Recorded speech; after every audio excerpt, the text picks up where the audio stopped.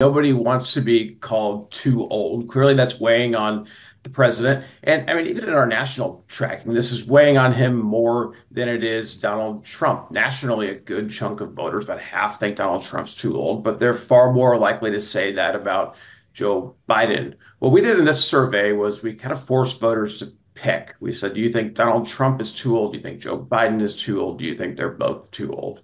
And where voters are inclined to go is Joe Biden. Clearly, this is something that is a big problem for him. Now, one ray of hope for him here is the fact that a good chunk, like 4 in 10 voters, said they think both of them are too old.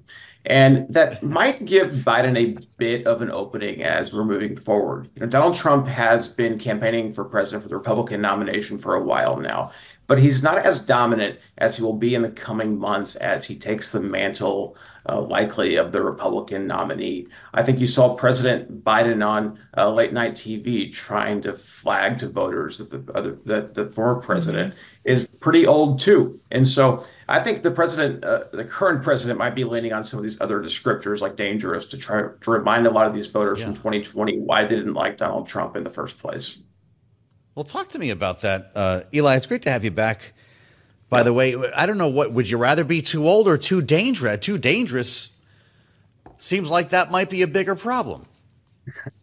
I mean, whatever we've been talking about these surveys, I mean, the way we've been kind of thinking about the election isn't necessarily about issues. I mean, it's almost about senility Isn't that versus right? criminality. And which of those two things is going to matter more to the electorate? Right now, Donald Trump has an edge, but I'm going to bang the hammer on this nail so many times. The American people are not tuned into Donald Trump like they used to be. And the coming campaign and the job of the Biden campaign in the coming months is going to be able to remind voters why they didn't like Donald Trump 4 years ago. And I think what we're seeing on the legal front, on the perhaps the danger bucket here, is going to take center stage in the coming months as Donald Trump is at trial after trial defending himself from a range of serious felony charges. And not to mention the kind of talk he's doing on issues like NATO, kind of changing the America's place in the world. There's a good chunk of the electorate that is leaning isolationist, but it's not everybody. It's not even everybody in the Republican Party. And we saw that stick out in the open ends questions. I mean, the very first thing we ask is what voters are seeing, reading, or hearing about these candidates. And without any prompting, a good number of folks listed NATO. And so people are starting to take note of some of these things, but it's just not as widespread as the Biden campaign needs it to be in order to damage Donald Trump ahead of November. Well, as we think about the NATO question and as we've considered the U.S. relationship with our allies, how Congress or members of it, for example, view that, a lot of them say we need to be focusing greater attention on issues here at home, on our own borders. And on that point, Eli, both Donald Trump and Joe Biden are making trips to the border today. And that's something that came up in the poll, the issue of immigration. A majority, we found, still hold Biden and Democrats responsible for the migrant surge we are seeing there. But I found it interesting. Blame for congressional Republicans and the Trump administration went up 5 percentage points. Is that because the border bill tanked in Congress? Is that telling in some way that voters recognize the role Republicans played in that? Yeah, I mean, what we're seeing nationally is that more voters than ever since we started tracking see a crisis at the U.S.-Mexico border.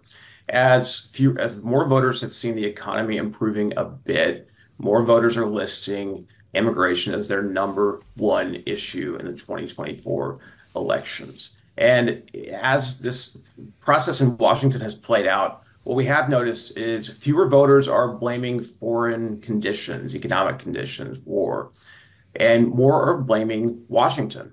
And Joe Biden and congressional Democrats heed the bulk of that blame, but it's not just them. Since we did this last survey, since this bipartisan border deal fell apart on Capitol Hill, it does appear that some voters are taking note that Republicans are part of the problem too.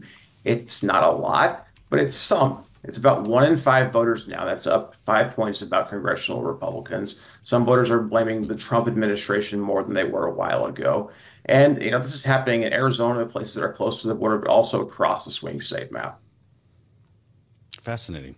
I was talking to our own Michael McKee earlier Eli, about something called the observer effect. I know it's something that you pollsters are very well aware of. The act of observing something can frequently change the way we look at it and therefore polling results. If you keep asking people if Joe Biden is too old, they're going to keep saying he's too old, right? Yeah, that makes sense. I mean, and part of that is that he is old. Like people know that. They're not dumb. They know that the president is in his 80s. He has slips on TV from time to time. There's reporting coming out about him that's not so good. The question we're going to be watching is Donald Trump has slips too. I mean, he's referred to running against President Obama, who's not been in the White House since 2020 or since 2016. He's referred to Nikki Haley as the Speaker of the House on January 6th. These things are not so salient right now. But as more and more people tune into this, I mean, a lot of voters, at least a few weeks ago, weren't so sure that Donald Trump was going to be the nominee for the Republican Party. People are not paying attention to this like we are here in Washington. And so when Donald Trump takes center stage in the coming months, he's doing his rallies, he's showing up in communities in some of these swing states. It's going to be a reality check for him and whether voters see him as too old, just like they do President Biden.